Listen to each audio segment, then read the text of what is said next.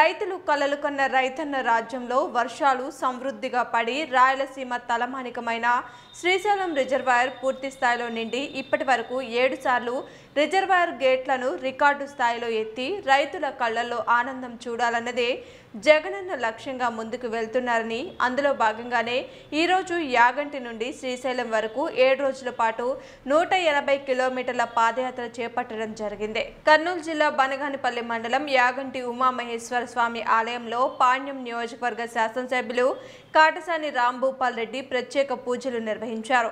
శ్రీశైలం వరకు 7 రోజుల పాటు పాదయాత్రను మొదలుపెట్టారు.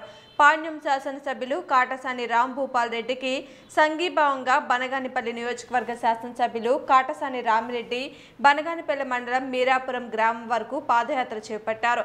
7 రోజుల పాటు 180 కిలోమీటర్లు యాగంటి నుండి శ్రీశైలం వరకు చేపట్టిన పాదయాత్రకు మద్దతుగా పాణ్యం బనగానపల్లి నియోజకవర్గాల నాయకులు వైఎస్ఆర్ పార్టీ కార్యకర్తలు పెద్ద ఎత్తున పాల్గొని పాదయాత్రలో పాల్గొన్నారు.